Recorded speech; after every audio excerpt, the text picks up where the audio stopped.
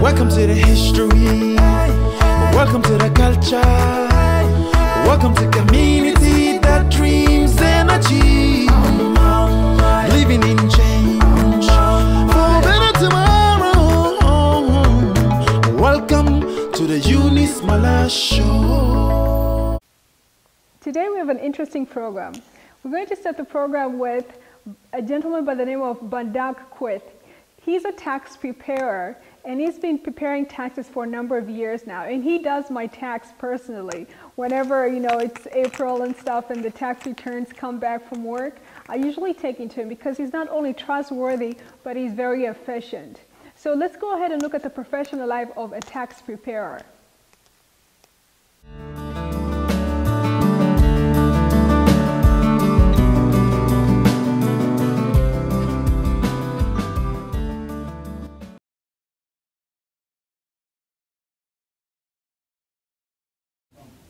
My name is Bandak Quith. I want to say thank you for coming over here to so that I can talk about, I can discuss about who I am and what I do here. I came from South Sudan. That is where I was born. I was born and raised there. I left South Sudan during the war between South and North. Left for Ethiopia and stayed there for many years in the refugee camp, and went to school there and moved from Ethiopia to United States. And I've lived here in the United States for 13 years, here in Omaha, Nebraska.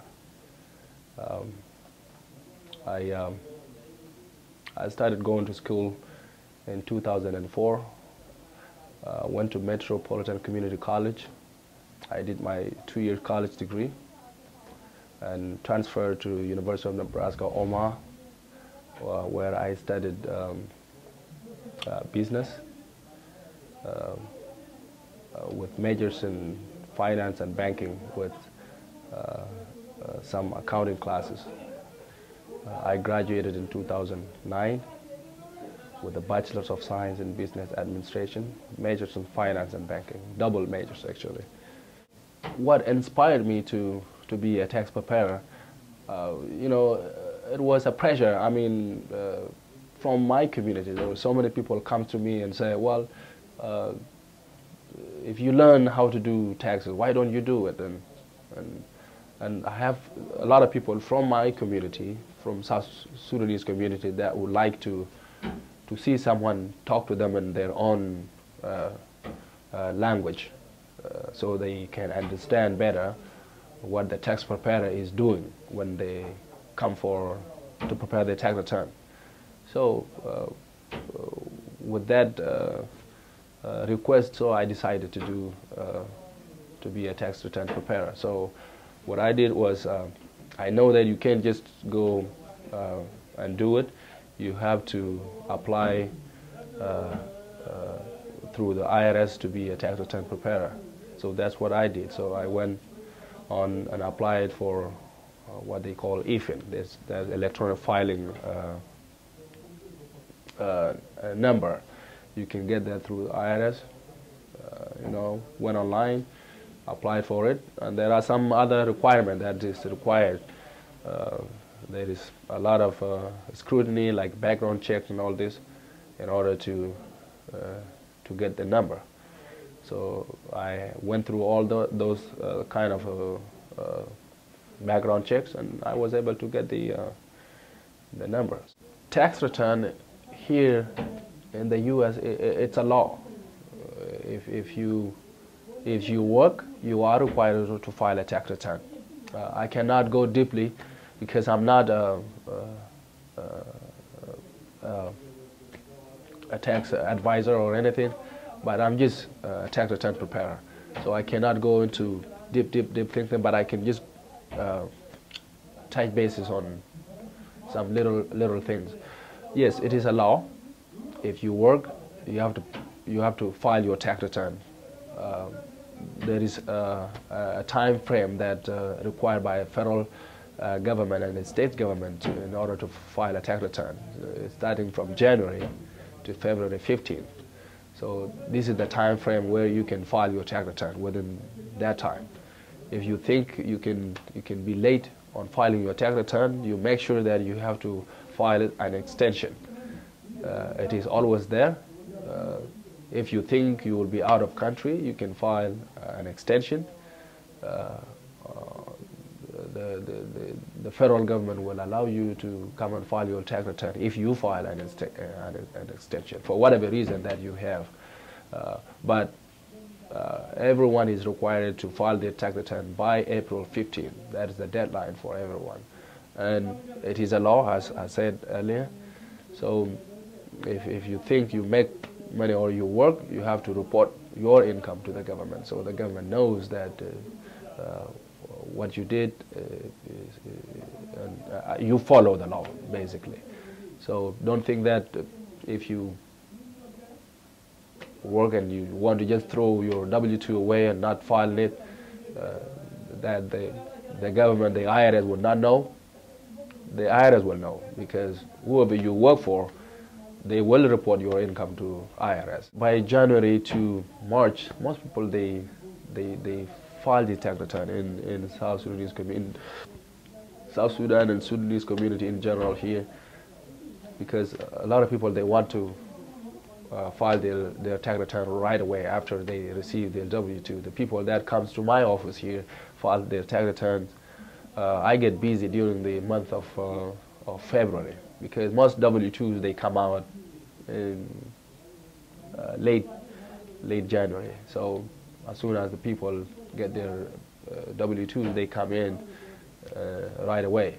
Most people, I prepare their tax return in the month of February, and I get some few people that come in late in March.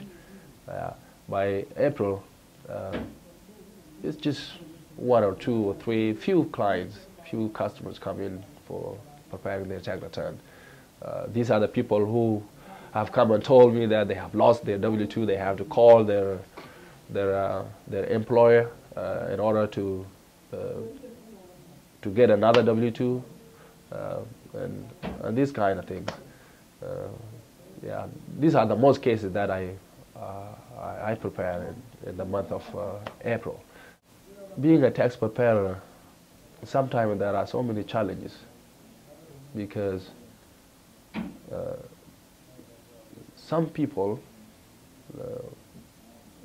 don't understand how the system works. Some people, when they come in, they expect maybe more refund. Then you have to explain to them that how the calculation and all this and how the system works. So, and I have some other cases that are really challenging also. You will find some people that have worked in 3 or 4 different places in the year. So when they get their W-2s, maybe they forget that they have other jobs that they have not received their W-2s. Maybe they come in with 1 or 2 and leave behind 1 or 2 other W-2.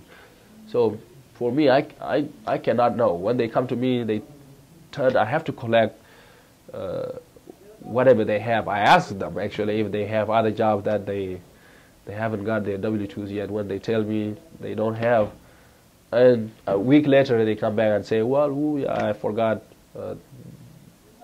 another W-2. So I have to go back and file an amendment. Because when you do an amendment, you have to do as paper. You cannot electronically file it after you already file a return.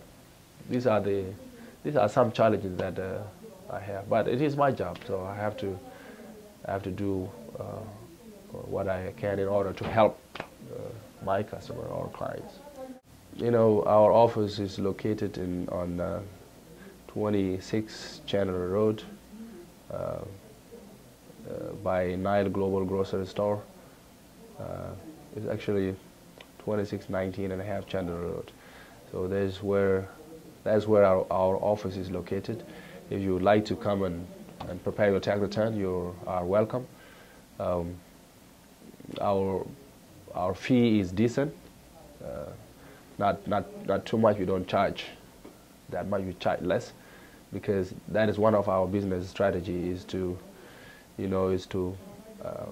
elevate our client, as well as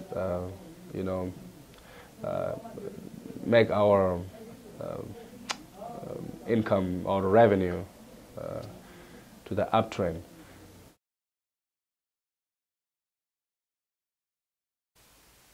It was not long ago that I completed my master's degree in nursing. And I would say that my mom played a big role in my educational process, because from a young age she's taught me the importance of education, the ability of it being able to not only provide a source of income, but also providing an independent and sustainable life. And because of that, I've often strived to not only be independent, but to go for goals that might be deemed by others unattainable. So my mom really has been a catalyst in not only empowering me, but molding me to the woman that I am today. So here I am interviewing my mom, and her name is Sarah Moray.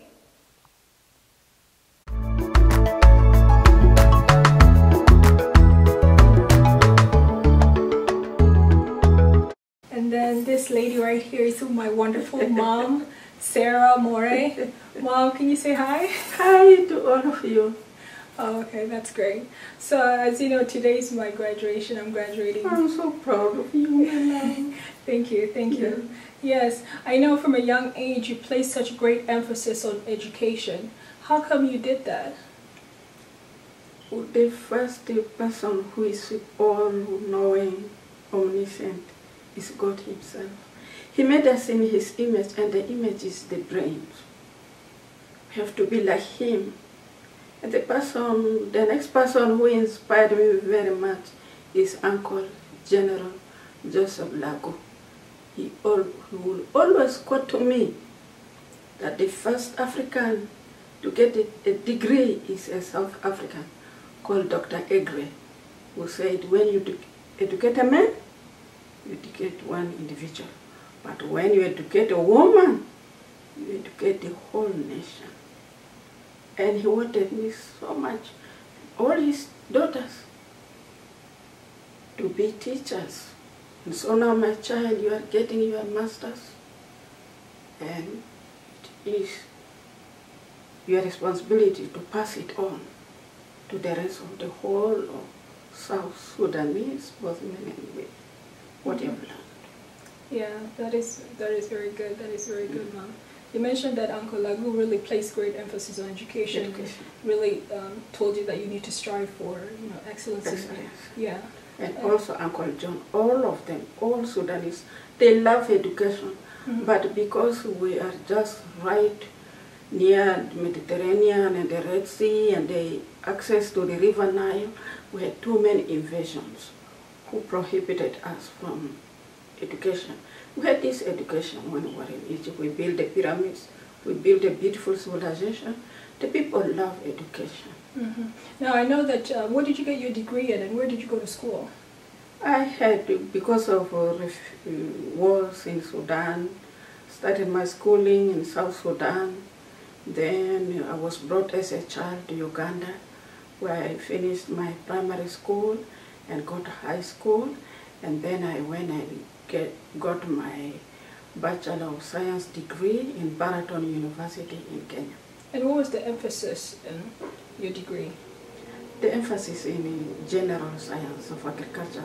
It is because Sudan was having too much trouble of the wars on both sides.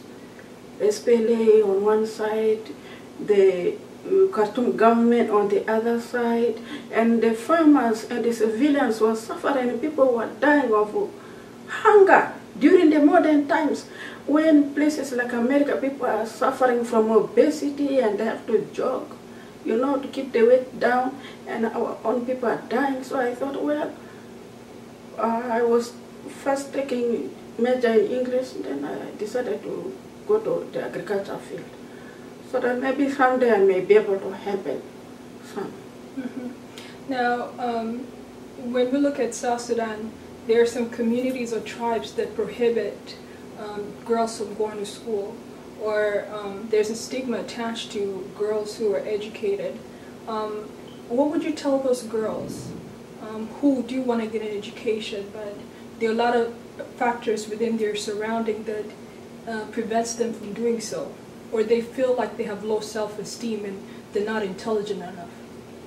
Sudanese, especially South Sudanese, are victims of invasions of foreigners. There were too much rapes, stealing of children and selling them as slaves. So the parents, the best option for them, because girls are weak, and you know, as Uncle Joseph said, the bodies of girls are delicate, they are precious. So we must not, you know, trade our bodies. And so the parents kept them home. And then these parents are victims. Their daughters became victims. Even they do not, most of them do not allow them to go abroad. They do not allow them to go to school because, you know, it is the foreigners who are raping them and selling them as slaves. And then the parents, you know, they became victims of abuse of their own daughters. And the daughters, the most abused victims, you know, trying to keep them home for protection, so that when they get married, encourage marriage and marriage, because that is the best option. Yeah. Everybody then become a victim. Here in the West, you know, whereby there's that opportunity to get an education, but emphasis placed on you need to get married. If you're not married by a certain age, then there is something wrong with you. Oh, everybody is just a victim. It is so sad. And how come you did not really try to force me into, or you did not really place great emphasis, okay, Eunice, you need to get married, you need to get married. You tend to let me do what I need to do, you know? Like again, the thing goes back to our culture, the Nubian culture, South Sudan, Darfur, and Jebel Nuba.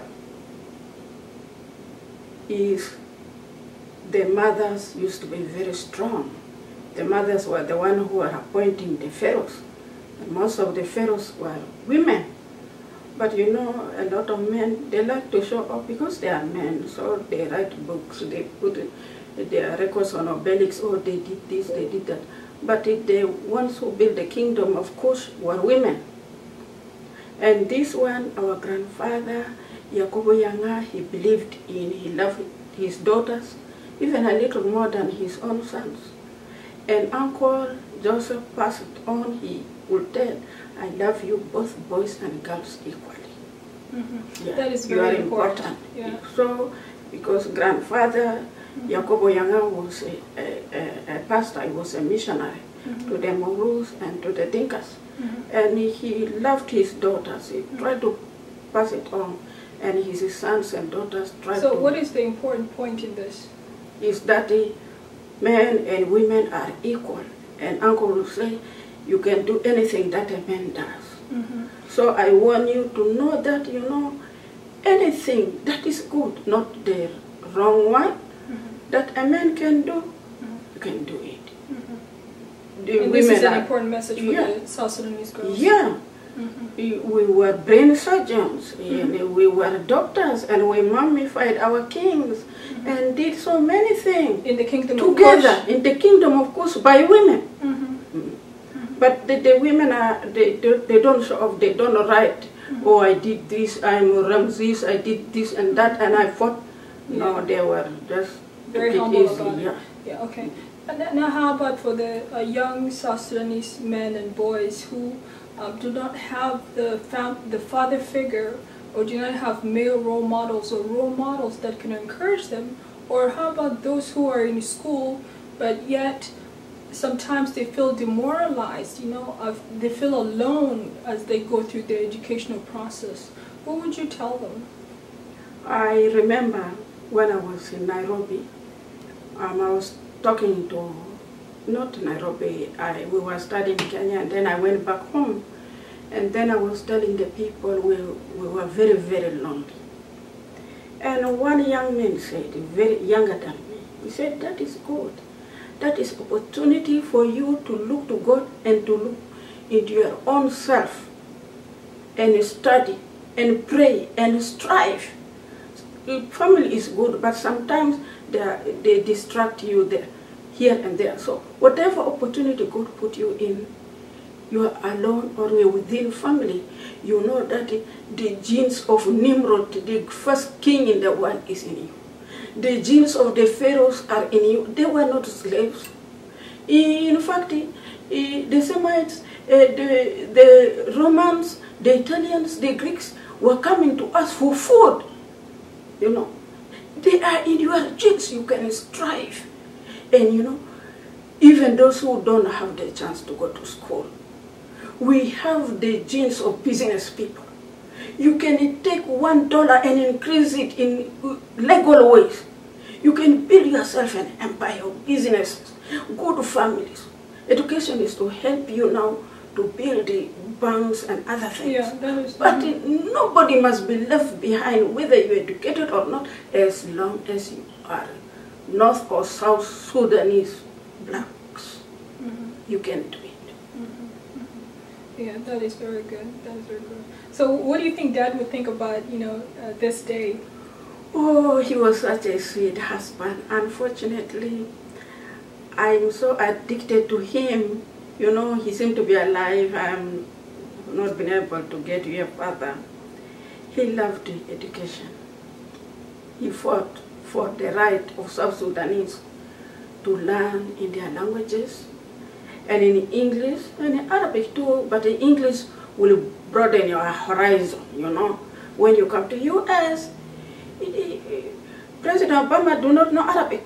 But if you know English, and you want to explain your point of view on politics or security or so forth, it helps. Yeah. So he thought education was very important. Very good. And sometimes when he's going home, he will go to the Ministry of Education. Yeah. To ask for books, textbook, exercise books. So he would be reading and... No, for the schools. Oh, for the schools? Yeah. He would give the schools of his constituency in Rumbek. Oh, okay. Yeah, okay. when he's going home, he'll tell me. And then there were some people we knew, also in the Ministry of Education, who were his in-laws, the Madis, and then he would also negotiate with them and with all the Equatorians and the Dinkas, to help his constituents. Yeah, that is and then he will come with he had a truck, and then he will fill it. They will fill them with the textbooks, the exercise pencils, things like that, pens. Then you take them home. He did that several times. Okay. Yeah. That is great. That is great. Is there any last message you'd like to say to the youth of South Sudan? I am so happy. Freedom found you when you are still young. This is your opportunity to tell the Arabs you are also human beings. To tell the whites, to tell all the races and nations in the world, you are still the pharaohs. Rise up and do things. First for yourselves, your families, and for the whole of South Sudan. And remember, the Bible said what? That will rebuild a church, will bring him gifts. And God said also, Egypt are us, South Sudanese, Darfur, and Jebel, that he loves us. And when you're bringing gifts, it's going to be lots for God. You are going to be very rich, but you need to work for it. You will have peace in South Sudan because God is coming back to you. But you need to work for peace. Thank you very much. Yeah, thank you too, Mom. And I really want to thank you for making me a strong, independent person. I would not have been where I am today God, I just thank had God. it not been for you. So thank you very much. I Mom. just thank God and your daddy for giving you to me. And you're so beautiful and cute, just like his. Mom. Okay. Thank you. Our queen. Thank you. Malath.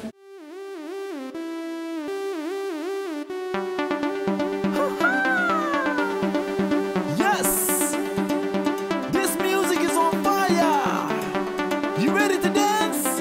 1, 2, 3, 4. Everybody jump! Jump! Everybody sing! Sing! Everybody dance! Everybody scream! Everybody jump! Jump! Everybody sing! Sing! Everybody dance! Dance! Everybody scream! Everybody time to party, yeah. Come on, everybody time to dance, yeah. Come on, everybody time to sing a song. Come on, everybody time to move, yeah. Move your body to the left, break it, break it, break it down. Move your body to the right, shake it, shake it, shake it down. Move it, let me see you move it. Mr. DJ, turn the music up. Let's go. Everybody move your body. Everybody shake your body. For our source of entertainment tonight, we're going to see a performance by the one and only Mr. T. Love.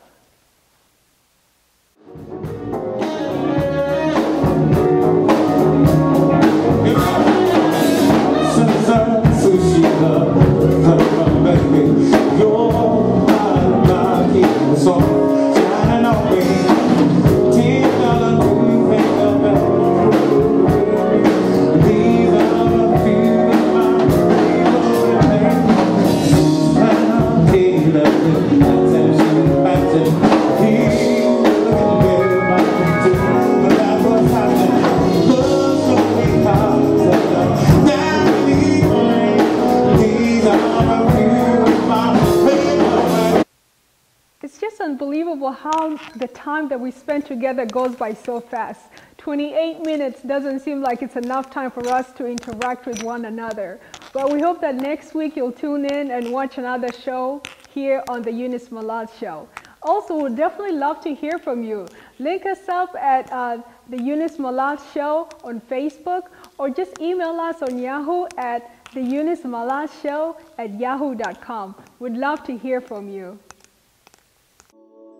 If you believe, you can achieve.